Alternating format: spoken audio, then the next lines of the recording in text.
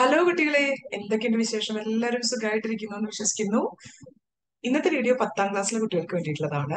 Light reflection and refraction എന്ന് പറയുന്ന ചാപ്റ്ററിന്റെ ഒരു ക്വിക്ക് റിവിഷൻ വീഡിയോ ആണിത് കേട്ടോ. അപ്പൊ ഈ ഒരു ചെറിയ വീഡിയോക്കകത്ത് ഈ ചാപ്റ്ററിലെ ഏറ്റവും ഇമ്പോർട്ടന്റ് ആയിട്ടുള്ള എല്ലാ ടോപ്പിക്സും ഉൾപ്പെടുത്തണം എന്നാണ് വിചാരിച്ചിട്ടുള്ളത്. Let start.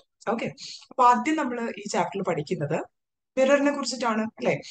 Smooth and highly polished reflecting surface ആണ് മിറർ എന്ന് പറയുന്നത്. Most commonly used mirrors R plain mirrors. അതല്ലാതെ സ്പെരിക്കൽ മിറേഴ്സ് നമ്മൾ ഉപയോഗിക്കാറുണ്ട്. പ്ലെയിൻ മിററിൽ ലാറ്ററൽ ഇൻവേർഷൻ നടക്കുന്നതായിട്ട് എല്ലാവർക്കും അറിയാം. നിങ്ങൾ കണ്ടിട്ടുണ്ടായിരിക്കും. ആംബുലൻസ് എന്ന് പറയുന്ന വേർഡ് മിറർ ഇമേജ് ആയിട്ട് എഴുതുന്നതിന്റെ കാരണം ലാറ്ററലി ഷിഫ്റ്റഡ് ആണ്. ലെഫ്റ്റ് റൈറ്റ് തിരിച്ചിട്ടാണ് എഴുതാറുള്ളത് അല്ലെ. അപ്പൊ പ്ലെയിൻ മിററിന് ലാറ്ററൽ ഇൻവേർഷൻ ഉണ്ടാവുമെന്ന് നിങ്ങൾക്ക് അറിയാവുന്നതാണ്.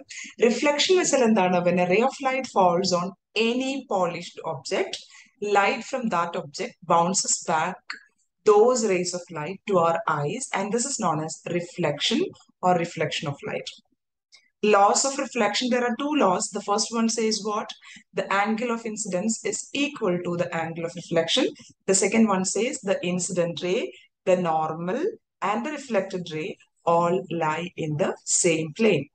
Regular reflection and diffused reflection you might have studied in class 8th also, right? Image formation by plane mirror. Infinite images are formed when an object is placed between two parallel plane mirrors. നിങ്ങൾ കണ്ടിട്ടുണ്ടായിരിക്കും ഈ dressing റൂമിനകത്തൊക്കെ ഇങ്ങനെ രണ്ട് parallel mirrors ആയിരിക്കും വെച്ചിട്ടുണ്ടായിരിക്കുക. And when we stand in between will be able to see infinite number of images അല്ലെ. ഇനി number of images formed കണ്ടുപിടിക്കാനായിട്ടുള്ള ഒരു formula 360 divided by theta. Theta is the angle between the two mirrors kept. Okay, mirrors whose reflecting surfaces are spherical, അതിന് പറയുന്ന പേരാണ് spherical mirrors.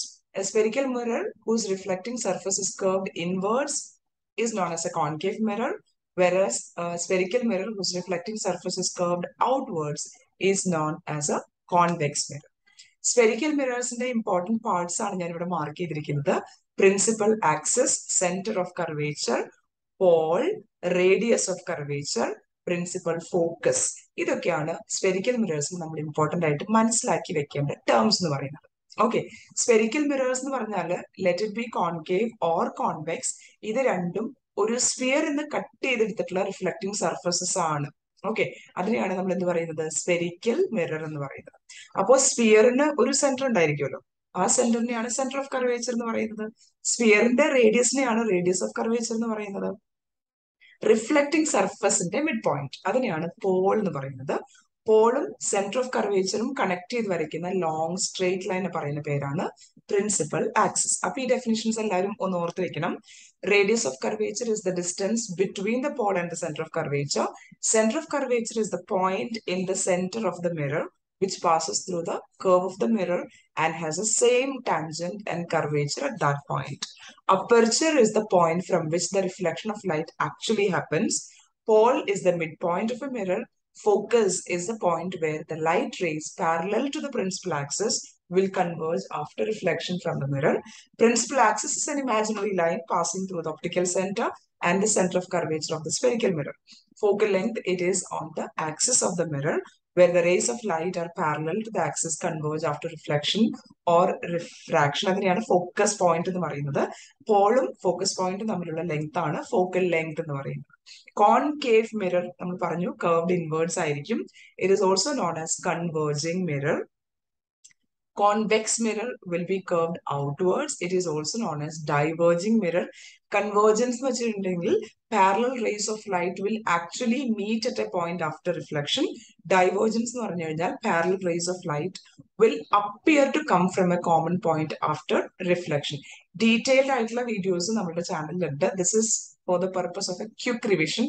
ഈ ചാപ്റ്ററിനകത്ത് എന്തൊക്കെ terms ആണ് use ചെയ്തിട്ടുള്ളത് ഒന്ന് പ്ലെയിൻ ആയിട്ട് പറഞ്ഞു പോകുന്നൊരു വീഡിയോ ആണ് കേട്ടോ. Image formation by concave mirror. There are 6 positions of object and the corresponding image for concave mirror. First one says when the object is placed at infinity, as you can see in the diagram, the reflected rays are actually meeting at the point F on the principal axis. അപ്പോൾ ഫോക്കസിലാണ് image form ചെയ്യുക. പ്രത്യേകത എന്താണ്? ഇത് converging raise ആണ്, reflected raise. അതുകൊണ്ട് തന്നെ image is going to B Real images are always inverted and size is highly diminished, point sized ആണ്. രണ്ടാമത്തെ figure പറയുന്നത് when the object is placed beyond C, you can see the image forming between C and F. ഇതും converging reflected rays ആണ്. അതുകൊണ്ട് തന്നെ nature of the image is real and inverted. Size, as you can see from the diagram, it is diminished. ഇനി നമ്മൾ കുറച്ചും കൂടെ object ഫ്രണ്ടിലോട്ട് നീക്കി വെക്കുക. When the object is placed at C, you can see the reflected rays are meeting at the point C itself. Converging reflected rays ആണ്. അതുകൊണ്ട് image is going to be inverted and real. Size is same as that of the object. Now let's push the object a little more closer to the mirror. That is when the object is placed between C and F, the image is formed beyond C. Size of the image is bigger. Nature of the image is real and inverted. Let's move the object closer further by keeping it at the focus. Focusൽ object വെക്കുമ്പോൾ image is forming at infinity. നമുക്ക് parallel ആയിട്ടുള്ള reflected rays ആണ് കിട്ടുന്നത്. Real image ആണ്, inverted image ആണ്, highly enlarged image ആണ്. Okay. When the object is placed between F and P, as you can see, that the rays of reflected rays are going to be diverging rays, which means image is virtual, erect and enlarged. The position is behind the mirror. അപ്പോൾ ഇതാണ് 6 different positions of object, position of image, corresponding size and nature of the image. നമ്മൾ പറഞ്ഞ കാര്യം തന്നെയാണ്. ഇൻഫിനിറ്റിയിൽ object വെച്ച് കഴിഞ്ഞാൽ ഫോക്കസിലാണ് image ഉണ്ടാവുക, highly diminished point sized ആണ്, റിയൽ ആൻഡ് ഇൻവേർട്ടഡ്. ബിയോണ്ട് സിയിൽ വെച്ച് കഴിഞ്ഞാൽ image will be foaming between F and C, diminished image, real and inverted. Object at സിയിൽ വെച്ച് കഴിഞ്ഞാൽ real and inverted same size ലുള്ള image will be formed at C. Between C and F object വെച്ച് കഴിഞ്ഞാൽ real and inverted enlarged image will be formed beyond C. Focusൽ വെച്ച് കഴിഞ്ഞാൽ real and inverted highly enlarged image will be forming at infinity when the object is placed between P and F. Virtual and erect enlarged ആയിട്ടുള്ള image will be forming behind the mirror. ഇതാണ് image formation by concave mirror. ഇനി നമുക്ക് പഠിക്കാനുള്ളത് image formation by convex mirror ആണ്. Image formation by convex mirror നമ്മൾ രണ്ട് images മാത്രമേ പഠിക്കുന്നുള്ളൂ. When the object is placed at convex mirror നമുക്ക് രണ്ട് ഇമേജസ് മാത്രമേ പഠിക്കാനുള്ളൂ. When the object is placed at infinity, നിങ്ങൾക്ക് കാണാൻ പറ്റും diverging ആയിട്ടുള്ള rays which is supposed to be coming from the focus. അപ്പോൾ image is supposed to be formed at the focus. Virtual image ആണ്. Virtual images are always erect. ഇവിടെ point sized ആയിട്ടുള്ള image ആണ്. ഇനി വേറെ ഏത് പൊസിഷനിൽ object വെച്ചിരുന്നാലും between infinity and the pole, let the object be placed anywhere, you will be getting the image between the pole and the focus behind the mirror. Size is smaller, virtual and erect ആയിട്ടുള്ള image ആണ് കിട്ടുക. അപ്പോൾ convex മിററിന്റെ രണ്ട് positions പഠിക്കാനുള്ളൂ. When the object is placed at infinity, virtual, erect and highly diminished image will be forming at the focus. When the object is placed between infinity and the pole of the mirror, virtual, erect and diminished image will be formed between P and F. ഇത് നമ്മൾ പഠിക്കുന്നത് mirror formula use ചെയ്യുന്ന problems ചെയ്യാനുണ്ട്. അതുപോലെ sign conventions, ഇതിന്റെ എല്ലാം separate ആയിട്ടുള്ള video നമുക്ക് ചാനലിൽ ഉണ്ട് കേട്ടോ. 1/f is equal to 1/v plus 1/u ആണ് mirror formula. where F stands for distance between focus and the pole. Focal length എന്നാണ് അതിന്റെ പേര്. V stands for image distance, which is the distance of image from the pole. U stands for object distance, which is the distance of the object from the pole. And R stands for radius of curvature, which is the distance between the center of curvature and the pole. F is equal to R by 2. Focal length equal to half of radius of curvature എന്ന് പറയുന്ന ഫോർമുലയും കൂടെ നമുക്ക് പഠിക്കാനുണ്ട്. Formula മാത്രം പഠിച്ചു കഴിഞ്ഞാൽ നമുക്ക് problem ചെയ്യാൻ പറ്റില്ല. സൈൻ കൺവെൻഷനും കൂടെ പഠിക്കണം. ഡീറ്റെയിൽ വീഡിയോ ചാനലുണ്ട് കേട്ടോ. Magnification, it is expressed as the ratio of height of the image to the height of the object. M equal to h dash by h എന്ന് പറയുന്ന ഫോർമുലയാണ് യൂസ് ചെയ്യുക. For mirror, which is minus v by u also. From equations 1 and 2 we can write m is equal to h dash by h, which is equal to minus v by u. ഇതിൽ h dash എന്ന് പറയുന്നത് size of the image ഉം h എന്ന് പറയുന്നത്, okay, it's not h dash, h എന്ന് പറയുന്നത് size of the ഒബ്ജക്റ്റുമാണ്. Okay, ഇനി refraction. അപ്പോൾ ഇതാണ്, ഇത്തരം കാര്യങ്ങളാണ് നമുക്ക് റിഫ്ലക്ഷൻ ഓഫ് ലൈറ്റിൽ പഠിക്കാനുള്ളത്. വളരെ ക്രിസ്പായിട്ട് കുറഞ്ഞ ടൈമിൽ പറഞ്ഞിരുന്ന കാര്യങ്ങളാണ് കേട്ടോ. ഡീറ്റെയിൽഡ് ആയിട്ടുള്ള വീഡിയോയിലൂടെ നിങ്ങൾക്ക് ഡീറ്റെയിൽഡ് ആയിട്ട് പഠിക്കാം. This is for A quick revision purpose. Refraction of light എന്ന് വെച്ചാൽ ray of light ബെൻഡ്സ് as it moves from one medium to another medium due to refraction. Refraction നടക്കുന്നത് എന്തുകൊണ്ടാണ്? Because of speed of light. changes when it goes from one medium to another medium. Refraction of light through a glass slab diagram നിങ്ങൾക്ക് പഠിക്കാനുണ്ട്. As you can see, the incident ray and the emergent ray will be parallel. Refraction will happen at two of the interfaces. First one, when light goes from air and it enters glass, and when it goes from glass to air, then also refraction will happen, two times refraction. Okay. Whereas the incident ray and the emergent ray will be parallel to each other. There will be a perpendicular distance between them. It is called lateral displacement.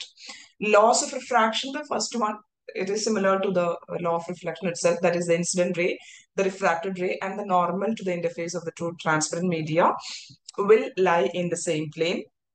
Second one says the ratio of sine of angle of incidence to the sine of angle of refraction is a constant for a given color of light and light of given for a given pair of media and for light of given color. ഇതിനെ പറയുന്ന പേരാണ് Snell's law of refraction ഉള്ളത്. For Snell's law of refraction, we have a formula also, that is n equal to sine I divided by sine r, where n stands for refractive index, I stands for angle of incidence, and r stands for angle of refraction. Refractive index എന്ന് പറയുന്നത്, it is the ratio of speed of light in air or vacuum.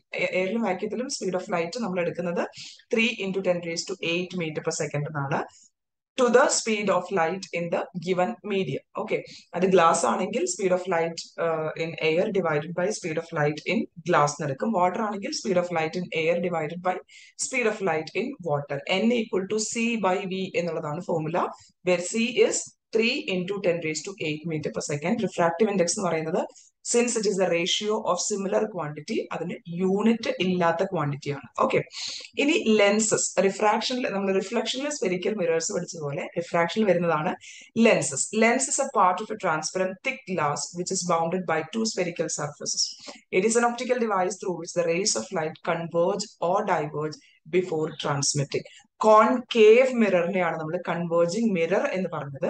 പക്ഷെ ലെൻസിൽ വരുമ്പോൾ convex ലെൻസിനെയാണ് converging lens എന്ന് പറയുന്നത്. Okay, convex mirror ആയിരുന്നു diverging. ലെൻസിൽ വരുമ്പോൾ concave ലെൻസിനെയാണ് നമ്മൾ diverging lens എന്ന് പറയുന്നത്. It can converge or diverge the race of light ആണ് അല്ലെ. കോൺവെക്സ് ലെൻസ് എന്ന് വെച്ചാൽ എന്താ? Thicker in the middle and thinner at the edges. നമ്മൾ ചാപ്റ്ററിൽ പഠിക്കുന്നത് ബൈ കോൺവെക്സ് ലെൻസസിനെ കുറിച്ചിട്ടാണ്. പക്ഷെ ഒരു സൈഡ് പ്ലെയിൻ ആയിട്ടുള്ളതിനെ നമ്മൾ കോൺവെക്സ് ലെൻസ് എന്നാണ് പറയുക, അതിന് പ്ലാനോ കോൺവെക്സ് ലെൻസ് എന്ന് പറയും. പക്ഷെ നമ്മളുടെ focus area is on biconvex lens. Thicker in the middle and thinner at the edges വരുമ്പോൾ അതിനെ നമ്മൾ പറയുന്ന പേരാണ് കോൺകേവ് ലെൻസ്.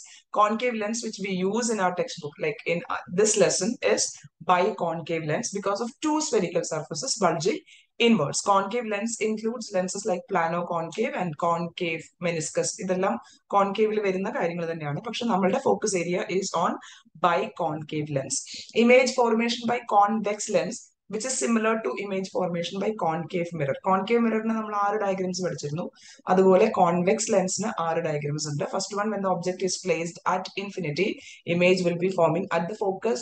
Real image ആണ്, അതുകൊണ്ട് തന്നെ inverted ആണ്. Point sized image ആണ്. When the object is placed beyond 2f1, you will be getting the image between f2 and 2f2, smaller size, real and inverted. When the object is placed at 2f1, image will be forming at 2f2, same size, real and inverted ആണ്. When the object is placed between f1 and 2f1, image will be forming beyond 2f2, bigger size ആണ്, real and inverted ആണ്. When the object is placed at the focus, image will be forming at infinity, real, inverted and highly magnified ആണ്.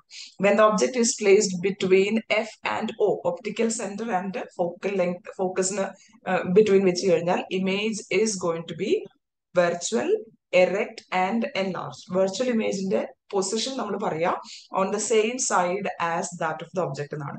അത് ലെൻസിൽ നമ്മൾ കണ്ടു, ഇവിടെ എല്ലാം കണ്ടില്ലേ? Real image ആണെങ്കിൽ റൈറ്റ് സൈഡിലാണ് ഇമേജ് ഫോം ചെയ്തിരുന്നത്. ഒബ്ജക്ട് ലെഫ്റ്റ് വെച്ചാൽ image will be foaming on the right side. പക്ഷെ വെർച്വൽ ഇമേജ് ആവുമ്പോൾ ഒബ്ജക്ട് വെച്ചിരിക്കുന്ന അതേ സൈഡിൽ തന്നെയാണ് ഇമേജും ഫോം ചെയ്യുന്നത്.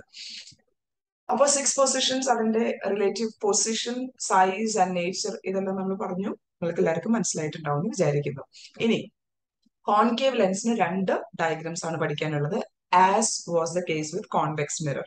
When the object is placed at infinity, you will be getting a virtual, erect and diminished image at the focus. ഇനി വേറെ ഏത് പൊസിഷനിൽ object വെച്ചിരുന്നാലും, let it be between any position, I mean between infinity and the optical center, let the object be placed at any point, image will be forming between the focus and the optical center, and size diminished ആണ്. Nature എന്ന് പറയുന്നത് virtual and erect ആണ്. അപ്പൊ രണ്ട് positions ആണ് നമ്മൾ concave ലെൻസിന് വേണ്ടി പഠിച്ചിട്ടുള്ളത്. ഇനി കോൺകേവ് ലെൻസിനും കോൺവെക്സ് ലെൻസിനും നമ്മൾ മിറർ ഫോർമുല യൂസ് ചെയ്യുന്ന പോലെ ലെൻസിന് നമ്മൾ ലെൻസ് ഫോർമുലയാണ് യൂസ് ചെയ്യുന്നത്, which is 1/v minus 1/u equal to 1/f. ഒരു സൈൻ്റെ ചേഞ്ച് മാത്രമേ ഉള്ളൂ. Mirror formula 1/v plus 1/u ആയിരുന്നു. അതേസമയം lens formula is 1/v minus 1/u equal to 1/f. Magnification is h dash divided by h, which will be equal to v by u. Lens na minus, mirror na minus v by ആയിരുന്നു. Lens na it's v by u. Power of a lens, ഇതാണ് ഈ ലെസണിന്റെ last topic ആയിട്ട് വരുന്നത്. Degree of convergence or divergence of light ray achieved by a lens is known as power of a lens. It is defined by the reciprocal of its focal length. നമ്മൾ P എന്ന് പറയുന്ന simple ആണ് use ചെയ്യുന്നത് power കണ്ടുപിടിക്കാനായിട്ട്. P equal to 1/f. If F is given in centimetre, അങ്ങനെയാണെങ്കിൽ നമുക്ക് P can be written as 100/f. കാരണം പവറിന്റെ ഫോർമുലയിൽ F should be in metres. മീറ്റേഴ്സിലാണെങ്കിൽ മാത്രമേ 1/f യൂസ് ചെയ്തിട്ട് നമുക്ക് പവർ കണ്ടുപിടിക്കാൻ പറ്റുള്ളൂ. നിങ്ങളുടെ ക്വസ്റ്റ്യനിൽ if F is given in centimetre you can use 100/f. SI unit of power എന്ന് പറയുന്നത് ഡയോപ്റ്റർ ആണ്, denoted by capital D. 1 diopter എന്ന് പറയുന്നത് power of a lens whose focal length is 1 meter. ഒരു ലെൻസിന് 1 meter focal length ഉണ്ടെങ്കിൽ ആ ലെൻസിന്റെ പവറിനെയാണ് 1 diopter എന്ന് ഡിഫൈൻ ചെയ്യുന്നത്. അപ്പൊ ഇത്രയും കാര്യങ്ങളാണ് ബേസിക് ആയിട്ട് ലൈറ്റ് റിഫ്ലക്ഷൻ ആൻഡ് റിഫ്രാക്ഷൻ എന്ന് പറയുന്ന ചാപ്റ്ററിൽ നിങ്ങൾക്ക് പഠിക്കാനുള്ളത്. അപ്പൊ ഈ വീഡിയോ നിങ്ങൾക്ക് ഒരു ക്വിക്ക് റിവിഷൻ പർപ്പസിന് വേണ്ടിയിട്ട് ഹെൽപ്ഫുൾ ആയിരിക്കും എന്ന് വിചാരിക്കുന്നു. Thank you for watching. Have A wonderful day ahead to all of U.